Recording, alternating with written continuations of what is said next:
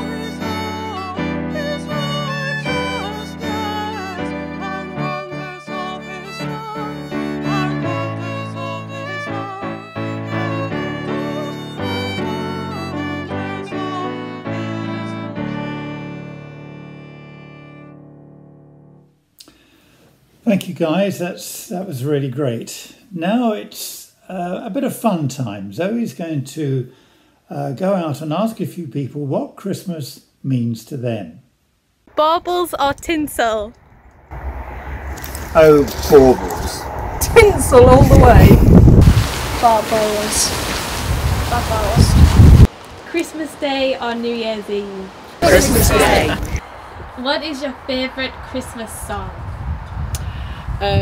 Silent Night. Or Holy Night. Holy Night. Silent Night. Jingle bells, jingle all the way.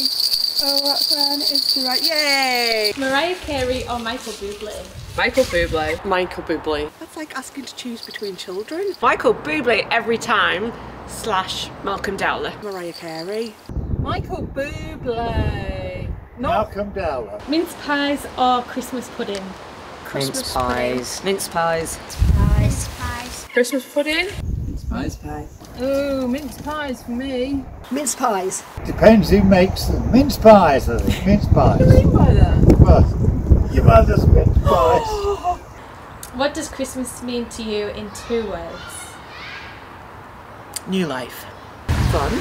And new beginnings. Christmas dinner. Fun. And I like it because I like it when I spend my family time together, because we get to open presents together. Fun and family. Fun and family. Family time. Family and happiness. Presents and the Christmas fun. I'm going to cheat and have 3. God with us. Jesus and family. Jesus and family. What is your favourite part of the nativity story? Swaddling clothes.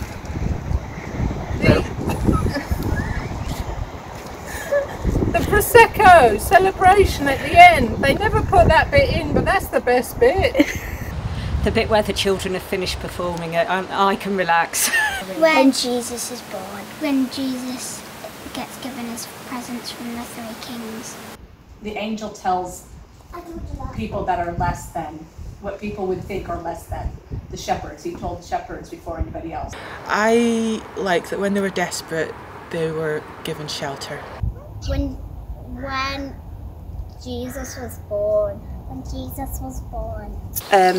Everyone in the story is pretty ordinary, and I think that's quite a good message for a lot of us, because sometimes you think you have to be quite extraordinary, like Mary was dead normal and dead unusual in terms of, you know, she wasn't expecting to be the mother of God, and even the shepherds, who were the first people who were told, were quite ordinary people, and I think that's quite a nice message even today.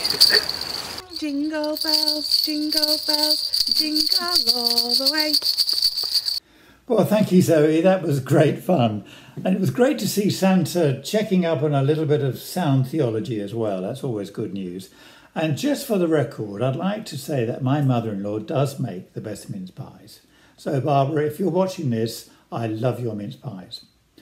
Now we've got some more friends that have got some great news to share with us. I think you're going to enjoy this.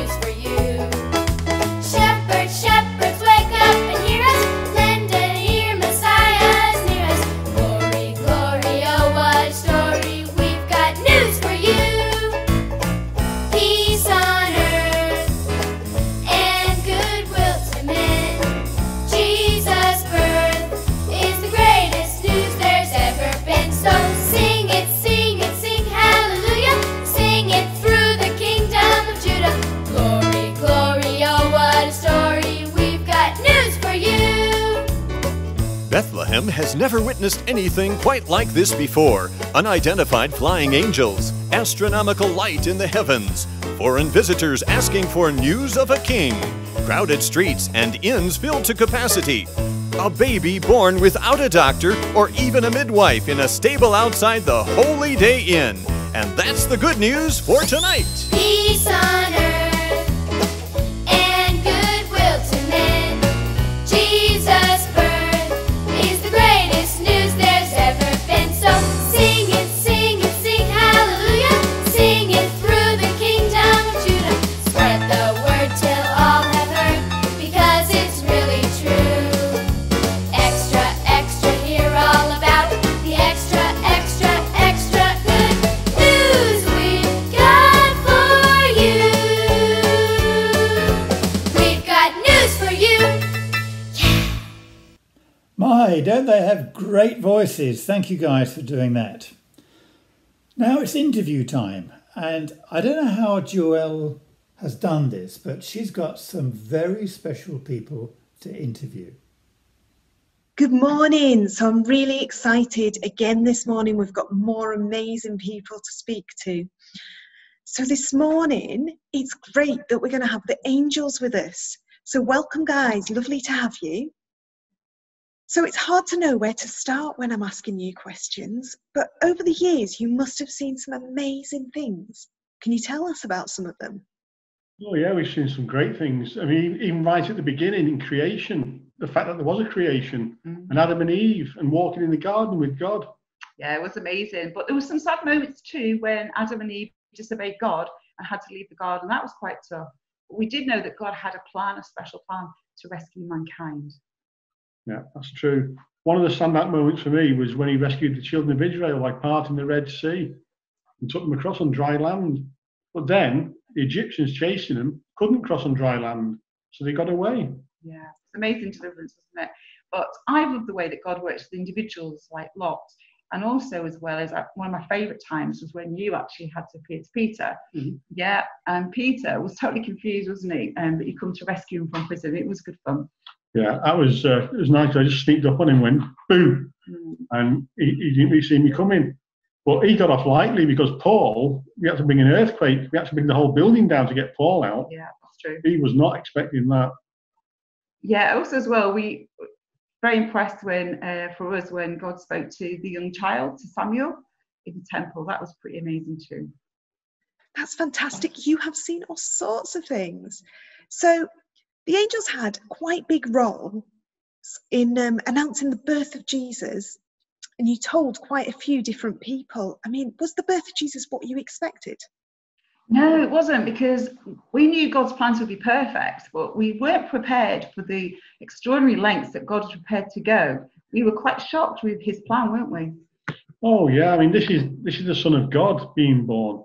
This was, coming down from heaven, and everything that heaven offers, all that power and authority, all that ability, and then he's brought down and become a man, become a human, all the limitations that has. Yeah, and also because if God's Son was going to be born on earth, we thought he would have been born in a royal palace, but that wasn't the case. It was actually born in a stable, in a manger. It was really what not we thought was God's Son should be born there, didn't we? No, and we thought there'd be no palace big enough. We said, well, go and build a palace. It's got to be a giant one. It's got to be the best palace ever. And he was actually born in a stable with animals, with donkeys and cows and sheep. Yeah.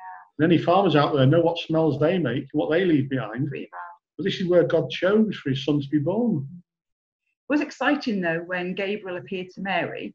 She was so modest. She really listened and felt blessed.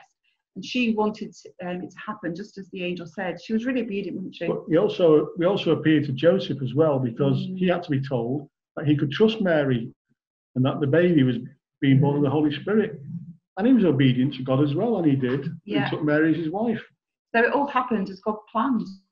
Jesus was born in very humble circumstances, and we were all there to witness it. Yeah, thousands of us all praising the birth of the Saviour. That is amazing. So what was it like telling the shepherds? Well, we were excited to tell them, weren't we? We were really excited to tell them, but they were so shocked. They were so stunned, weren't they? Really shocked. And finally, there are verses in John 3 that say, "For God so loved the world that he gave his only Son, that whoever believes in him should not perish but have eternal life." What was it like when Jesus rose from the dead and conquered sin? Yeah, we hadn't been sure of what God's plan was going to be, but when we discovered it, we realised it was so perfect. And we had great celebrations in the heavens because God's Son was victorious once and for all in defeating sin and death. It was fantastic. Yeah, it was a time of great rejoicing. I mean, there were thousands of us out there, all the bells and whistles, all the harps and the music in heaven. And none of us could believe from the start, we couldn't see how God being born as a man was going to do anything. But, we don't know. God knew God had a plan, and his plan was perfect. And now, anybody who calls upon the name of Jesus can be saved. Yeah, amen. Thank you so much for sharing with us. It has been great to have you here with us and speaking to us. If you've got any questions about the interview today, or you would like to know more about the Christian faith, please get in touch at pastoral@kingscc.org. Thank you so much for coming and joining us today, guys. Thank you. Thank you. Well, thank you, Joelle. Thank you for that interview. That was really great.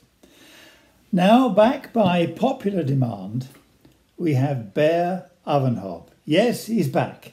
He's had a break. He's had a few weeks off, and now he's back, and he's going to do a great Christmas adventure. So let's enjoy Bear Ovenhob.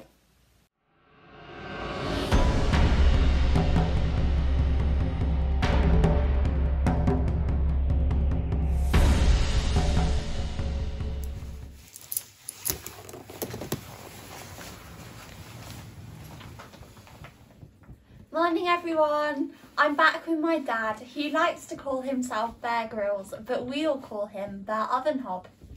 Morning everyone, we're here for our Christmas expedition, and we're going to be going to one of the most desolate corners of the globe in Greenland, a place called Brigham. And it's going to be a life and near-death expedition in the freezer. Okay, so as you can see, it's one of the coldest places on the planet, where temperatures can plummet to a mind-numbing -90°F. You can survive if you know how, so pay attention, it might just save your life. Our map is here, and navigation is going to be absolutely key, especially in snow, in these kind of conditions.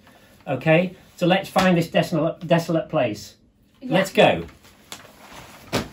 Okay, Katie, you can see that with this snowbound country, it's just completely featureless, and the only way we can navigate is by using the contours on the map.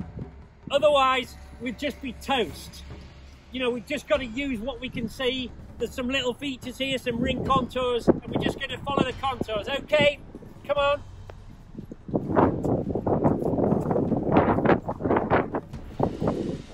Yeah, here we are. This is the next place we want to be going for. See, with the avalanche and crevasses and all this kind of stuff, it can be really dangerous, so we've just got to be really on with the navigation. We've got to be absolutely spot on. Okay, on to Brigham, let's go.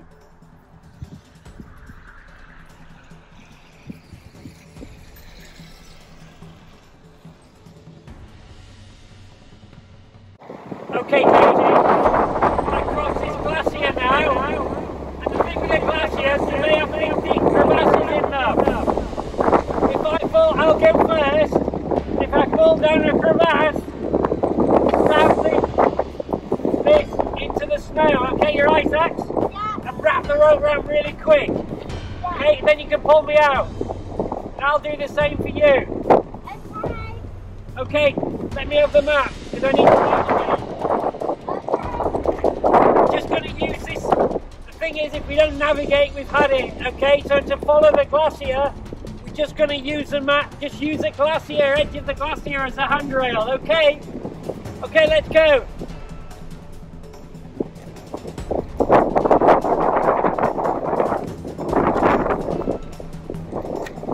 Okay, I think at that last point where we're navigating, I think we've just got a little bit lost. But anyway, I think we're back on track now. Yeah, it took us forever. Yeah, I don't know why. It was really difficult. Yeah. We went a really long way.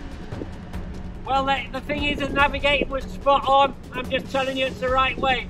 Okay, let's find Brigham. Let's go.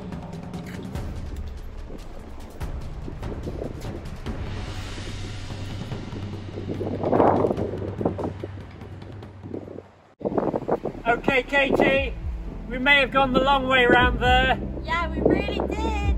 Yeah, but well done. We've made it to one of the most desolate places on earth. Woo! Yay! Brigham. Okay, Katie, that was a great expedition and a bit of fun, really. But what was it all about? So over the last few weeks, we've been looking at Advent, and we've been looking at some of the scriptures in Advent. And we can see how in the scriptures there are signposts, and these signposts come as prophecies and promises, and they all point to Jesus, and they say who he is and why he came. So one of these scriptures in the Bible is Isaiah 12 verse 1 to 3, and here it is a signpost to Jesus and our salvation. So the verse says, "At the time you will say, I praise you, Lord. You are angry with me, but you are not angry with me now. You have comforted me. God is the one who saves me. I will trust him and not be afraid. The Lord gives me strength and makes me sing. He has saved me. You will receive your salvation with joy, as you would draw water from a well." Okay, so you know on that expedition, Bear Uvenhob, he missed two really obvious signs, didn't he? And you saw them, Katie, but he didn't. You know, and as experts, you know, so often we can miss the obvious. And so much of Advent, Christmas, the Bible, it's signposts to Jesus. But you know, millions of people exclude Jesus from his own birthday. And you know, that's always been the same, even when Jesus was born 2,000 years ago. He was excluded, and he was born in a stable. And you know, the whole message of Christmas, the whole message of the Bible and the scripture, the whole signposting is to really our means to salvation. Jesus left heaven to come to earth so that when we leave earth, we can go to heaven to be with him. But not only that, now, as that verse said, there's just an amazing joy and a peace to be had in knowing Jesus. You know, the Jesus of the Bible and the Jesus today that we know, that you can know, is totally fun. He's the most ridiculously free person. And, you know, Jesus loved to party and he hung out with the non-religious. And that's what Christmas is all about. It's actually knowing that the Saviour of the world, that God, the God who was born in a stable but died on a cross and is alive today, who rose again, can be our friend, and we can get to know him. And Roger's going to say more about the signposts in the Bible that point to Jesus. Okay, well, have a wonderful Christmas, everybody. Really enjoy it. Yeah. Merry Christmas. Goodbye. Bye then. Thank you, Bear Avanhob, and thank you, Katie, for being his assistant. We do so enjoy you, Bear Avanhob. Please come back soon. Now it's time for two more carols, O Little Town of Bethlehem and Silent Night.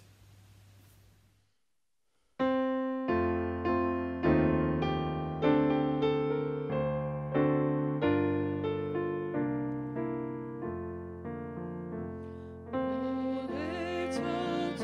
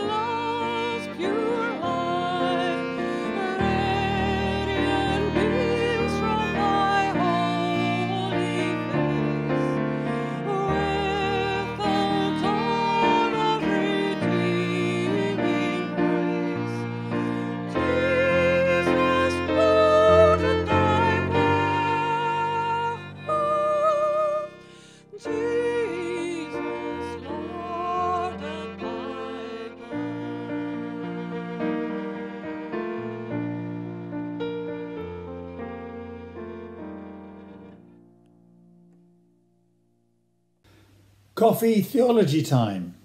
Zoe, who are you going to interview today? Hello and welcome to Coffee Theology. So this month we are looking at the heroes of the Christmas story. So big kids and little kids, this is for you. So this week we're looking at the wise men. And I'm here with my mum, Ali. So, who were the wise men? Well, they came from the east of where Jesus was born, and they were magi, wise men who studied the stars. Now, I have some here, some wise men. These ones have been eating a few too many mince pies. A little bit. They're a little bit chubby. But we think, people say there were three, probably because there were three gifts that they brought. But we really don't know how many wise men there were. And they brought three gifts. They brought gold, which points to Jesus being a king. They brought frankincense, which points to him being God. And they brought myrrh, which points to him dying for us. Great. And so by our wise men, the wise men, heroes of the Christmas story. Well, they are heroes because the distance they travelled to find baby Jesus. Now here we've got a map, and some people think that they travelled 1,000 miles to find baby Jesus. Now, wow. Now from the top of Scotland here to the bottom of England there is 874 miles by road. Now, so they would have travelled all that way, but they didn't have the transport we have. Do you know how they did it? How did they do it? They travelled on a camel. Now, this one looks a bit sleepy, but if you'd trekked 1,000 miles through the desert, I think you'd be a bit sleepy as well. So, I don't think I'd fancy it. No, wow, going 1,000 miles on a camel. Poor camels. Yes.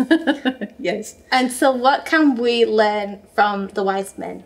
Well, I think there's three things we can learn from them. First of all, the commitment that they went so far to find the baby. Also, they really knew what they wanted. They really knew what they were going to do. So they said, in the Bible it says, they actually said, "Where is the one who has been born King of the Jews?" That they were really knew what they were searching for.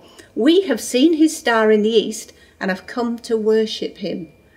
So there was the commitment, they knew what they were looking for, and also the wonder of the story. This story really makes me wonder, why did they set off in the first place from so far away? And what did they think when they got to Herod's palace and there wasn't a king there? What did they think then? But also, the thing that most makes me wonder is, how did they follow a star? Wow. How do you possibly follow a star? Very true. That's a good question. It is. So there's lots of things to wonder about this story. Like the whole Christmas story makes you wonder, which is amazing. Brilliant. Wow. We can wonder away.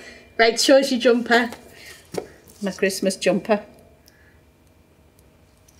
Hey, look at that.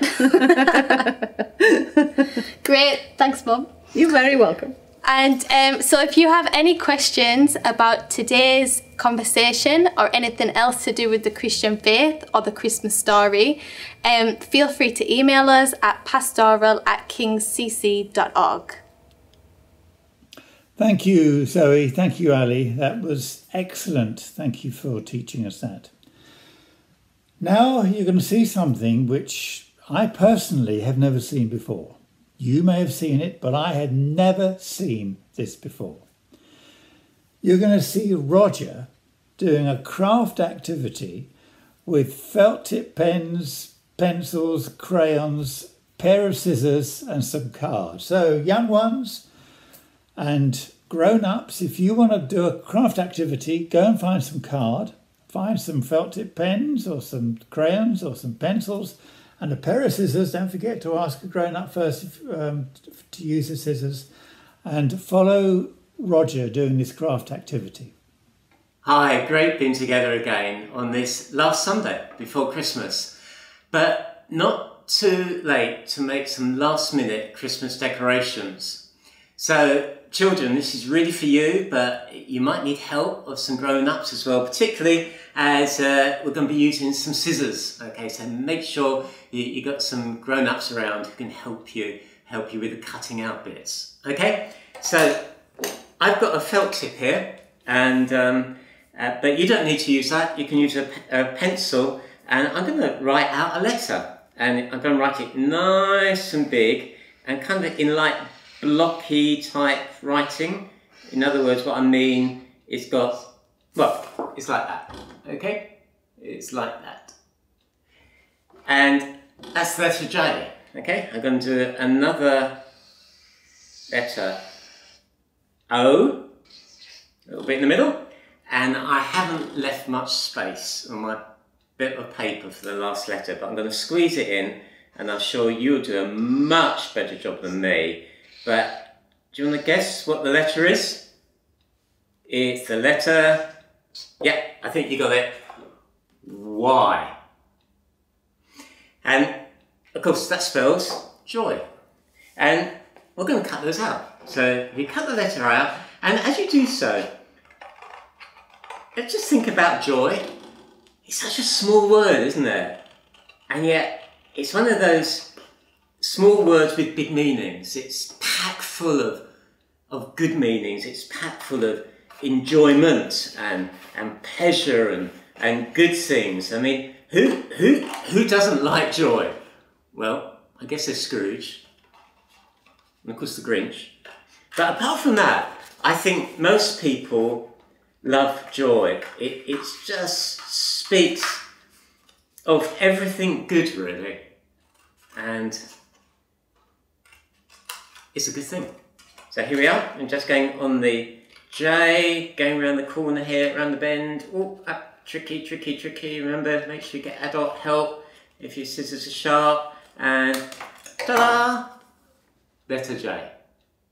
So, if you do that to all the letters, and what you can do, if you've done it on white card, like I've done it, you could just write in things that bring you joy. It might be a favourite, it might be your pet. It may be your friends and friends' names. It might be your favourite sports team. It may be just something you like doing. It might be also, it might be a certain type of food. Anyway, you can fill up what gives you joy. Or what you could do is you could colour the letters in. You can use good old felt tips. Okay, just colour in bright letters and joyful colours. Or you could get some Christmas wrapping paper, again, you know, ask a grown-up, and you could stick Christmas paper over the letter and just make it very Christmassy. Or even, if you've got some glitter, it's a Christmas moment, okay? Christmas isn't complete without glitter. So once you cut all those out, and I've done some earlier, then what you can do is begin to link them or thread some string maybe. I've got some festive string here. I'm going to try and hold this out the right way. I think that's right. Okay, you can put, can't say the word, festive thread, and you've got like a little paper chain.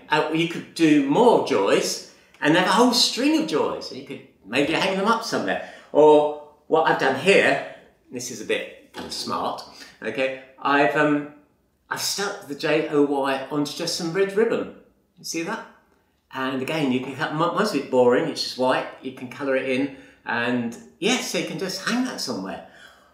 Or, what you can do is just cut out the letter, and you can thread it. Now, Cheryl suggested I use some really kind of trendy, natural looking jute, like that, which makes it very kind of trendy and kind of, yeah, cool, okay? Or you might want to go the curly ribbon route, okay? But you can thread it through, and then you can do each letter separately and you hang them on the Christmas tree. You've got 3 new ornaments. And anyway, I think you're all going to get much better ideas than I've got around the letter joy. I think you need to be grateful I didn't suggest the word frankincense, because I think that would be a little bit harder. But let's make joy decorations. Let's make joy the real centre of our Christmas celebrations. So I think that's me done. I'm going to leave you with a photograph to look at because I need to move rooms now for the next part of my talk. Okay? See you soon. Don't go away.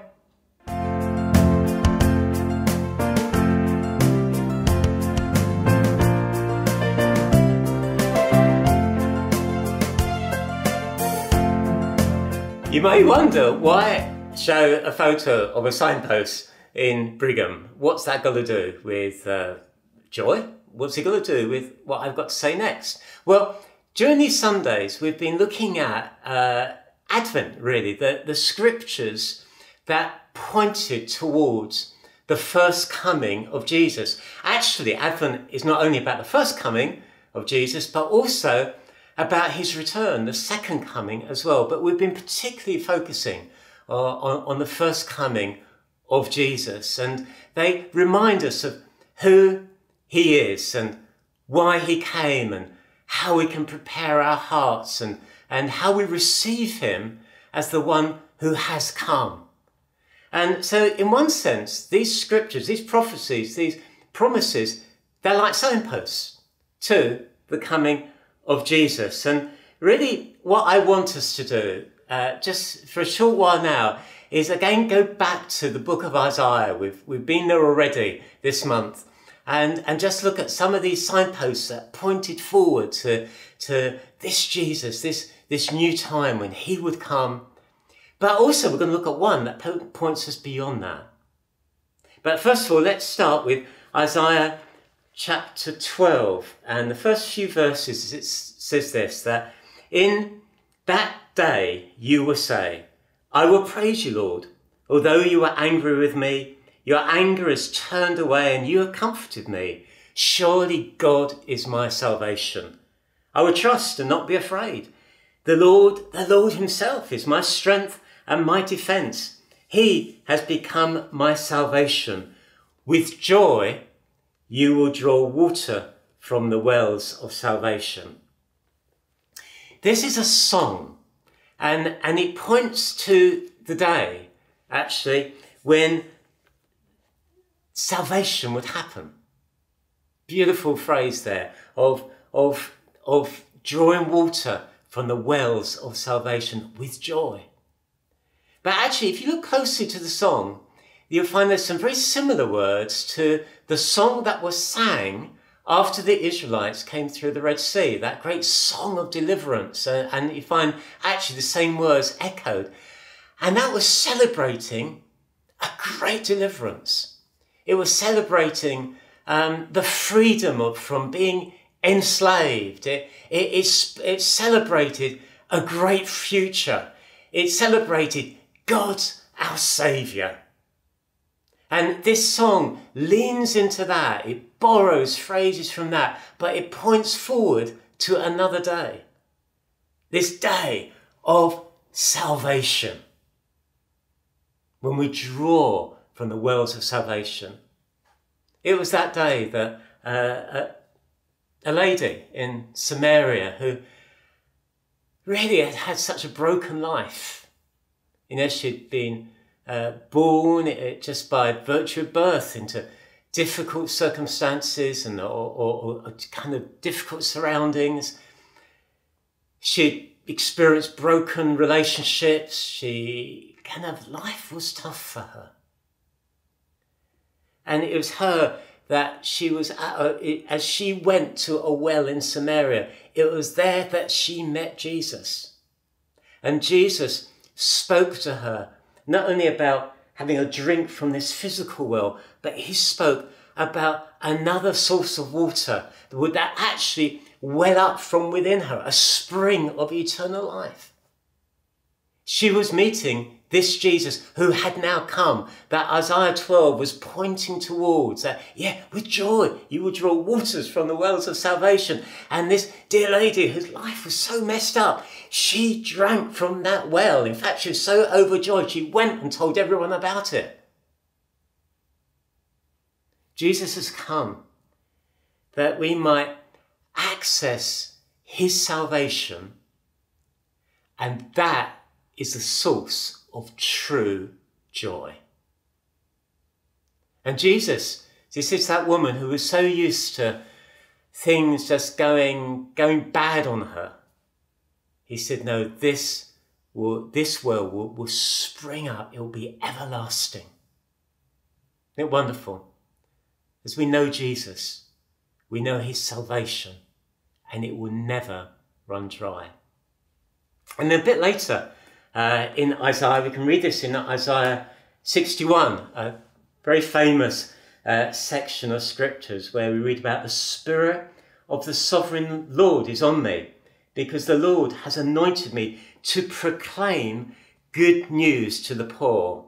And it goes on to say this, with all the wonderful things that this one would do, that he would bestow on them a crown of beauty instead of ashes, the oil of joy instead of mourning.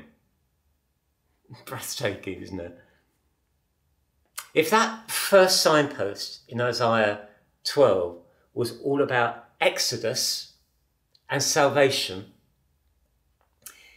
this signpost, which points forward again, is all about the day of Jubilee and freedom. And Jubilee was this remarkable kind of thing God built into his economy, that in that year of Jubilee, all debts would be forgiven. They would be wiped clean. What a breathtaking, amazing, wonderful year to wake up to.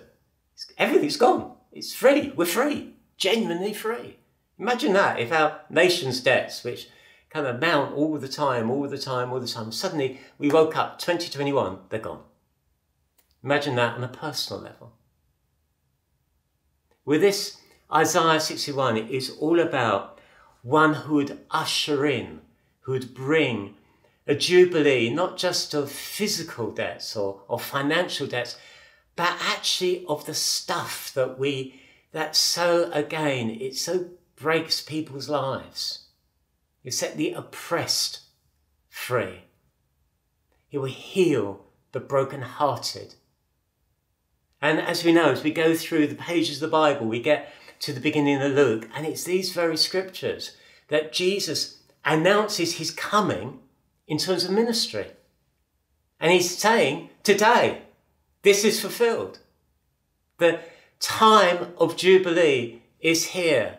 So this signpost points us again to the arrival and the ministry of Jesus. And he came to set us free. It's a time of good news for the poor. It's a time of the oil of joy instead of mourning.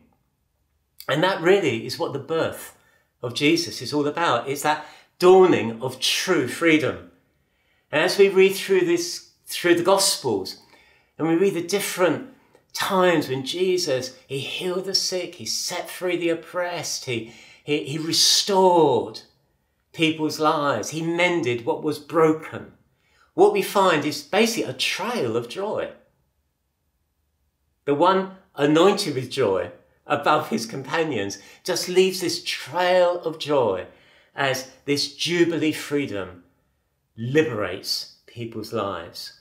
Our deepest hurts can be changed, can be transformed for joy.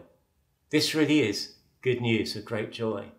So we get this signpost for salvation, and it's with joy. We drink of that salvation. We get this signpost which is all about freedom. And we find that part of that freedom is an exchange for all of our hurt and our mourning, that we can know his joy. But then finally, in the middle of Isaiah, and to jump in between the two scriptures, in Isaiah 35, we get another signpost, and it's this one that points us beyond that first coming of Jesus. That coming of Jesus to Bethlehem that we're celebrating this time of year. But there's going to be another coming where it won't be to one specific place, it will be to the whole world. The second coming, he will return, the King will return. And we read this in Isaiah 35, and I'm just going to pick up 3 verses through the chapter. It says this, that the desert and the parched land will be glad. The wilderness will rejoice and blossom. Like the crocus, it will burst into bloom. It will rejoice greatly and shout for joy. There'll be an explosion of joy. Then the lame will leap like deer, and the mute tongue shout for joy. Wow, what images. And then that chapter ends up, and the redeemed will enter Zion with singing. Everlasting joy will crown their heads. Gladness and joy will overtake them, and sorrow and sighing will flee away. This points us to an amazing time that's yet to happen. That Jesus will come again, and that's part of Advent. We celebrate his first coming, but we look forward to his second coming.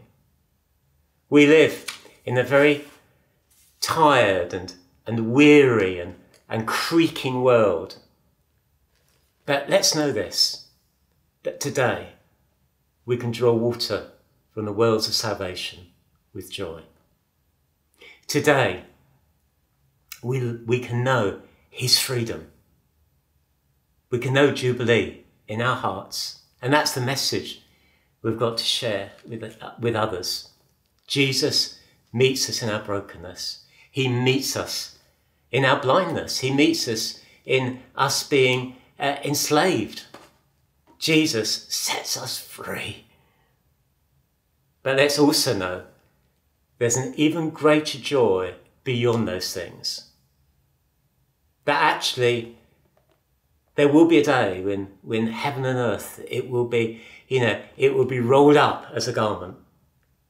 And there'll be a new heaven and a new earth. And everlasting joy will be on our heads. It's a remarkable, remarkable promise of the new creation. Joy will flood the earth. Wonderful promise, wonderful future, wonderful hope. Now let's finish with the words that the angels spoke to the shepherds in the fields that night, that first Christmas. They said, "Do not be afraid. I bring you good news that will cause great joy for all the people. Today, in the town of David, a Saviour has been born to you. He is the Messiah. He is the Lord." Let's celebrate this great joy bringer, this great joy giver, this great herald of good news that we have in Jesus. Let's worship him this Christmas. Let's be grateful to him. But also let's grow in everything that he's called us to know. Let's drink deep from the wells. Let's celebrate this freedom. But let's look forward as well to that day when all things will be made new. Let's pray, shall we?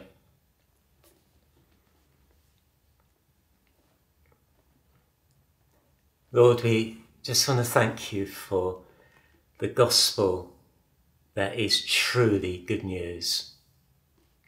And in these times, Lord, where we've gone through a whole year now of difficult news, of hard news, of challenging news, of news that we wondered, will it ever get better?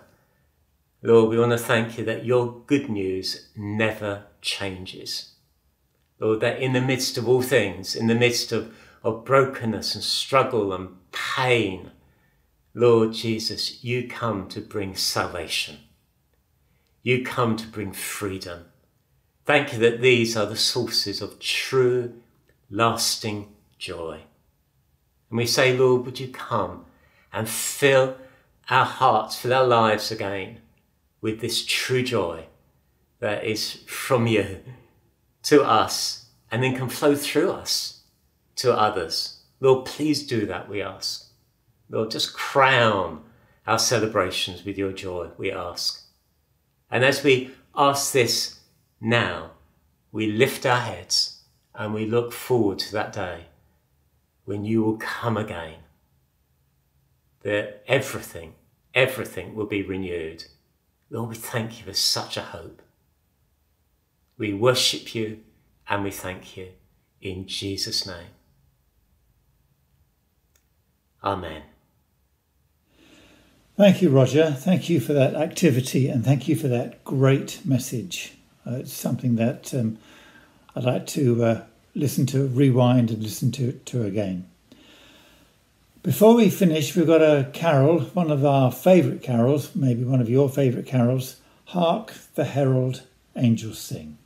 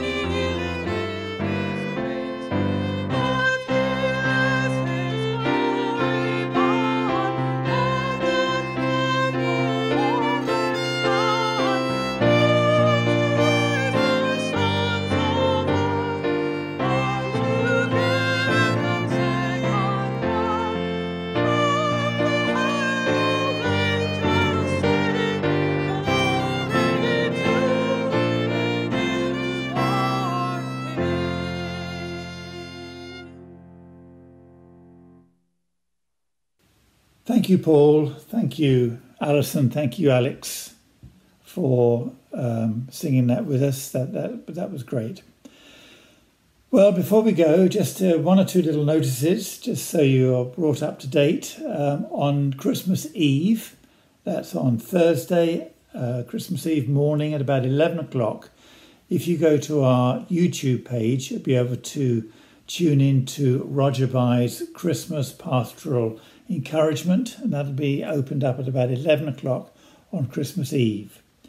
Next Sunday, the 27th, there won't be a meeting either on YouTube or on Zoom. There won't be a meeting at all. We're giving our production teams the weekend off. Thank you. We are so appreciative to you guys, how you've kept us in contact with each other. Thank you for doing that.